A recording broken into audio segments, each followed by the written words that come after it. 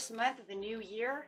Ooh, exciting. And if you guys didn't watch the New Year's prediction, be sure to go do that. Okay, so that will give you a little bit of a hint of what is going on for the new year for you. Okay. And getting straight in here. Best message, please, of the best house for Cancer Leo. Oh, what we got, guys? What do we got? Going straight into the 9th house to see that house of spirituality. Really feeling your spiritual points over here. Could be a lot of inspiring spiritual messages coming for you as well. Wow. Okay, and with Sagittarius energy coming in with Uranus energy. So the Uranus energy over here is, what is it, guys? What is it that's going on? This is your potential for sudden change, enlightenment, and awakening. And I think that's kind of crazy because I think that this is actually talking a lot about what we had just discussed in the predictions for the year, where we have this kind of sudden awakening. We have this kind of sudden change going on in the way you're seeing things. Things are coming at you. Maybe a cycle change, if I remember correctly. The way that you're going to look at things and perceive things around you, and just kind of like, boom, what happened? Like a lightning bolt kind of striking you to make you kind of see things in a different light, to get you really moving. And we're going to do it or actually how? We're going to do it with some Sagittarius energy over here. This energy is very strong when it comes to what? Power, superior confidence, enthusiasm, the faith, going into that 9th house, good fortune and authority, bringing in that good fortune, from that what? Jupiter being its planet. So really having this sudden awakening with this good luck and the way you're perceiving things. There's a lot of perception going on over here. You can really feel that. There's something going on where you're just like, oh, and I didn't see it this way. It's some kind of radical shift that's occurring within yourself in the way that you're looking at things this month. And it may have been taking, place last month, just before, just around Christmas time, after Christmas time, before January. We are in a Mercury retrograde right now, so it could even have something to do with that. And so, as having radical shifts occur. This is for broadening your horizon, either spiritually, academically, or the long journey. So kind of looking at the long journey, looking at what's going on around me, your faith increasing and things that you're doing, being more faithful, not only to yourself, but to the path that you're on, seeing it, like I said, in a whole different, kind of view. Maybe you only had a very narrow view of what could happen, and now you're kind of like broadening the expansion over here of, oh my God, it could be this way, and that could be this way, and that could go that way. So really bringing in different kinds of decisions and stuff too, as we're kind of looking at that. And it's really bringing in what? More power to you. Okay.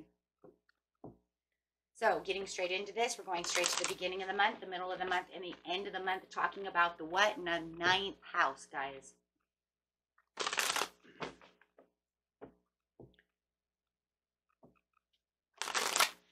Okay. Clarifying over here. Let's go. What do we have? The new beginning. It's a new beginning of the way that the sudden change and cycle is appearing, right? Patiently planning things, getting into this stability, getting into this radical shift of the way that things are going, planning certain things. And I think it's reorganizing, looking at things, like I said, differently. And there definitely is something different going on in the way that you're perceiving things. And, that's just really what it is. The way you're connecting with the faith around you, the connection that you're having through spirit itself, all because this Uranus decided that it wants to enlighten you. It wants to awaken you into a different way. It wants you to look at things differently. Okay, so this is bringing in some victory. It wants you to be victorious.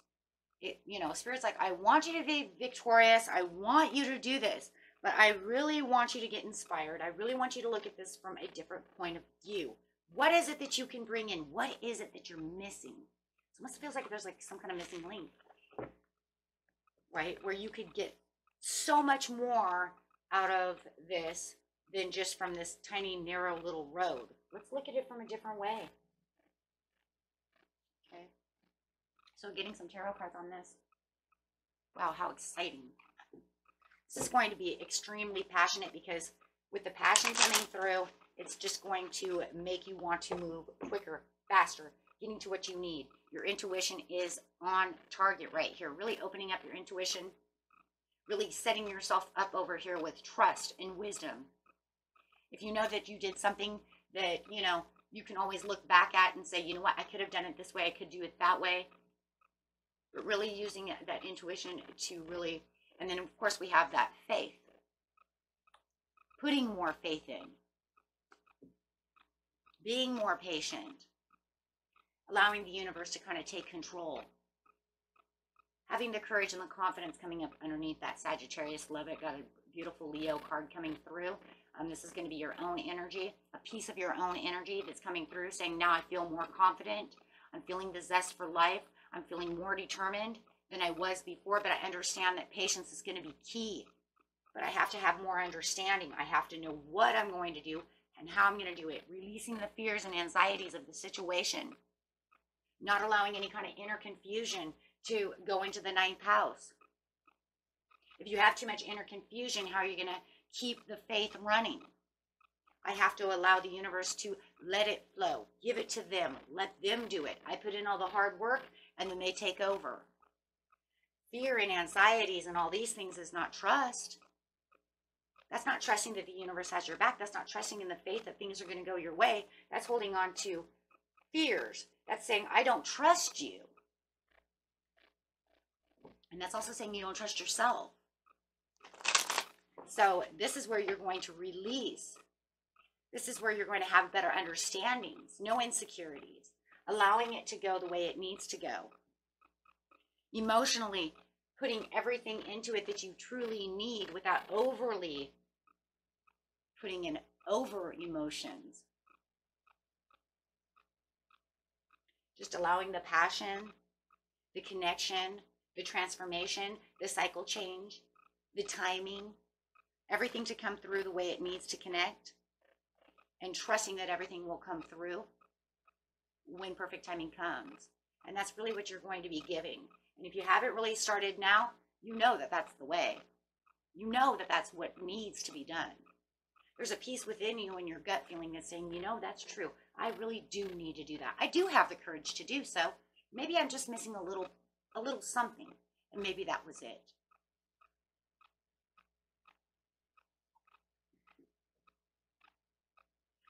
Okay, so very beautiful. Having more trust.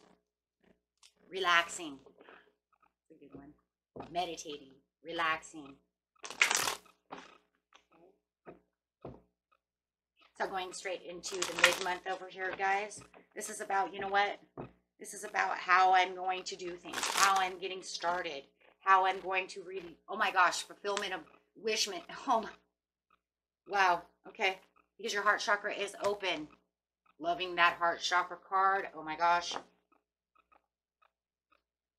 Releasing conflict and defeat. Not allowing anyone to come in and tell me what I'm going to do and what I can't do. Not allowing myself to tell myself, oh, wait, maybe I can't do that. No, you have the fulfillment of wishes over here. Everything's all of a sudden growing. You give all of this in the beginning of the month, and then all of a sudden by the middle of the month, you start seeing something change. There's a radical change. Ready? Sudden change. Sudden change in the way you're spiritually looking at things. Perception, intuition, open. Open, open, open. And then all of a sudden change in the way you're getting things moving, getting things growing, getting things done, the way you're moving, speaking, doing things. People are going to see you as different. They're going to say, wow, who's this person? Who are you? You're not the person I know. But that's okay because you don't need to be the same person. We have growth, understanding, and awakening and enlightenment. We are someone different. Absolutely. I've grown. I've matured in a spiritual form. You're right. I'm not that same person. And that's not a bad thing. It's a good thing. Okay, so let's see what's going on over here.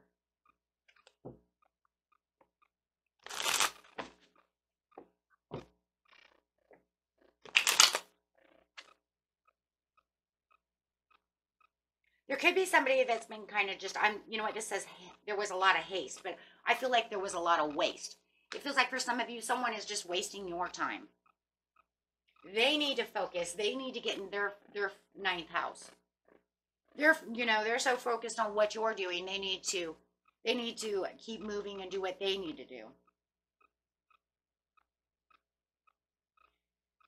You're in your own ninth house. You have your spiritual journey. You know what journey you're going on, and someone is just literally wasting your time. I'm sorry, that's exactly what it is.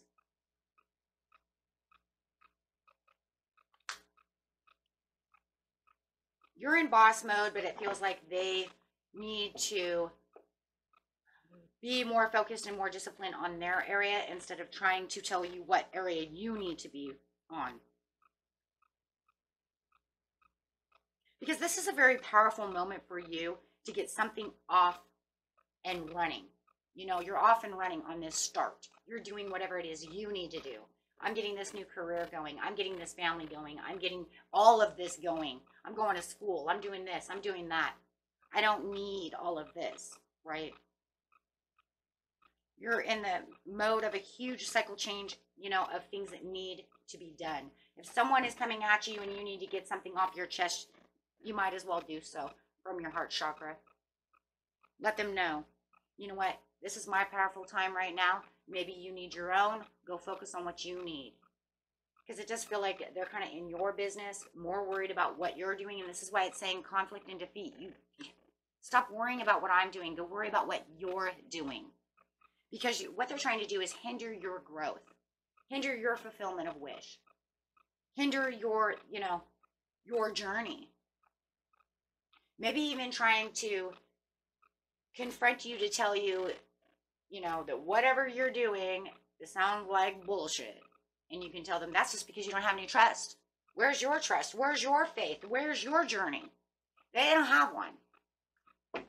They run on an everyday, I'm human and I just run around just doing the everyday thing, which really brings them nowhere. Who cares if they have money? Good for them. They're not realigned, though. They need realignment. See, you're realigned. You're going to bring in all these beautiful things. This person may even have alcohol problems, something like this, but whatever their problem is, they're hindering their own stuff. But, misery likes company, my friends.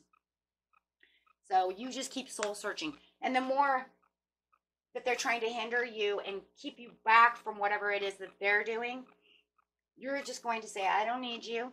And you're going to kind of pretty much give them the cold shoulder over here and go soul search. Keep digging, keep meditating, keep doing what you're doing. Because it does feel like they want to either come back, Mercury retrograde, either come back into your life. And it's almost like if they are coming back, no matter if they're coming back or if they're already here, guys, it almost makes me just feel like, and who the hell are you to tell me what to do with my life? Who the hell are you to tell me what to trust and what not to trust? I'm sorry, that is just really how I feel.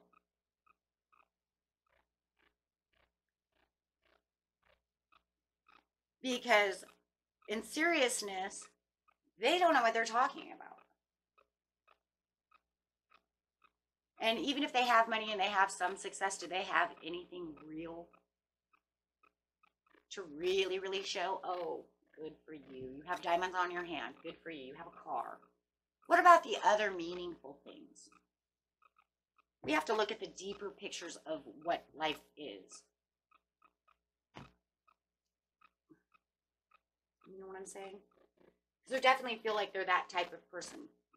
Where they're taking all of the things that they may have, but you know what? They're just acting like some privileged snob because they have this or that or the other, right? But this is definitely, them wanting to try to make drama and trying to bring it up to the surface with you about who you are and what you should believe in. And I'm just so against that. It's just like, don't tell me who I'm going to be and who I'm not. I'm Taurus, so you ain't going to tell me nothing.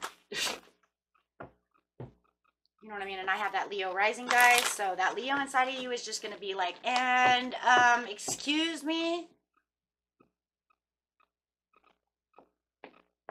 I already see it happening. Destiny. Standing your ground at the end. There it is. I already said for your financial material changes. And there it is, standing your ground. I already felt that. Like your Leo is going to be like, and who the hell are you? Because after a while, you'd be like, wow, that's not nice. That's not cool at all. Why are you doing that? Then all of a sudden, it's going to get to the point where you're getting a little more fierce. And it's just like, wait a minute. Who are you to tell me what I'm going to do and what I'm not going to do? You pay my bills? You feed my kids? No. Because this definitely isn't your husband or your wife. This is someone else. Someone who doesn't do shit for you, but thinks that they can open their mouth to tell you what you should trust, what you should do, and how you should live your life. Last time I remember, though, they don't pay for shit. So who are they to come into your life and then, try to mess up your wild dreams? And that's right. Maybe they're wild dreams. That's right. And you know what? Let them be wild. Because sometimes the wilder they are, the more power they get. They may want to think that they're wild and out there and rose-colored glasses. Really? Well, you know what? Maybe they are. But you know what? I have enough trust and enough faith to know that what I want has a foundation. What I know what it is can actually have potential to come through. So therefore, it's not just some fantasy rainbow unicorns. Right? So you have this destiny and you're still working on this destiny and look, And yeah, there could be some painful ending that is coming towards the end. And it's probably with this friend who won't be quiet, right? Or this love who wants to, you know what I mean? It's almost like a pretend love, because if they really loved you, why would they want to push you off something that you want so bad?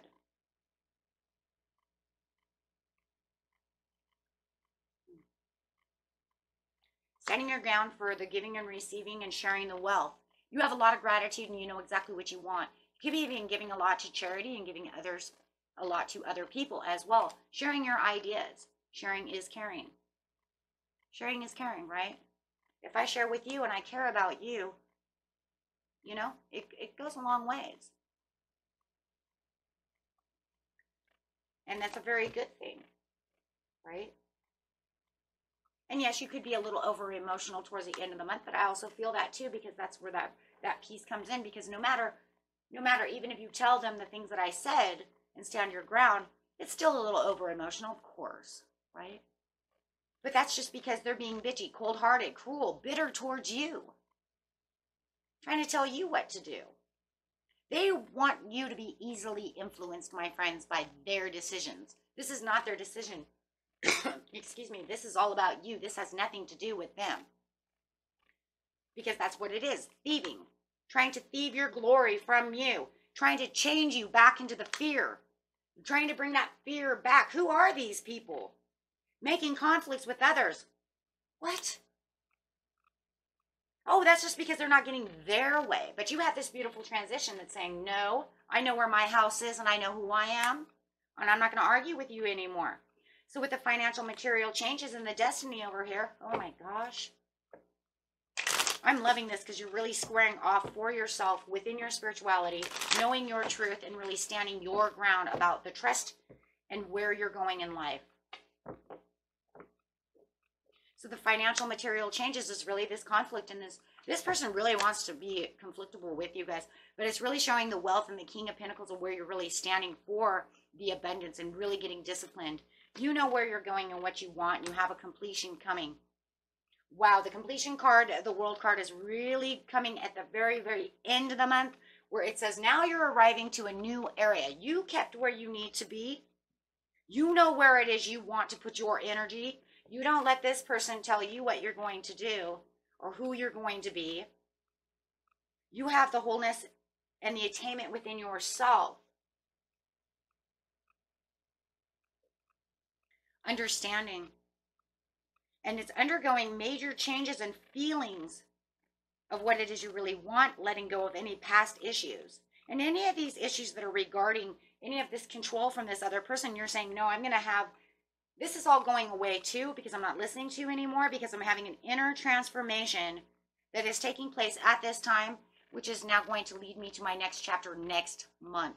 So next month, get ready, right? Because you're going to feel whole again. You're traveling to this place of fulfillment, this place where finances are going to start coming through. Things are going to look more attainable. New jobs are opening. New things are coming towards you. You're going to have a lot of juggling to do when it comes to a lot of time management, adaptability towards this newfound energy that you have and the things that are going around you. You might even be, juggling multiple things at once, your family, plus this new job, plus this, plus that, whatever it is you want, right? But you're going to feel good. Wow, you're going to feel good about it. Look at that, Ace of Pentacles. I feel good about it because I know that the universe is handing this to me. It's just about timing. I just have to stay focused. There you go. Because you're what? Building something. You're in the building block area right now. You're building your world, right? You're building up where you want to be. People are going to start collaborating. The right people are collaborating with you. And you have the Wheel of Fortune, the cycle of change. Your destiny. There's that destiny again in the very beginning. Karmic cycles coming. Good karmic cycles. You'll have ups and downs, of course. Of course. But that's where you're really leading yourself for next month. So as we start breaking down things, like I said, guys, this almost the same way that yearly prediction was. So if you guys have not watched that, be sure to check that out because it's talking about pretty much the same thing, kind of differently, of course, because we're talking about just the 9th house, and remember, there's 12 houses. But in seriousness, if you watch the way that this is kind of going, and you watch the way the winter is going, you're really going to see kind of the makings and the markings of how everything for the year is kind of breaking down into little areas, right? You got unexpected interest coming to you pretty soon. And this is just kind of seeing the building blocks of how that's actually taking place. So very interesting and very cool. Okay, guys, until next time, peace and love. Bye-bye.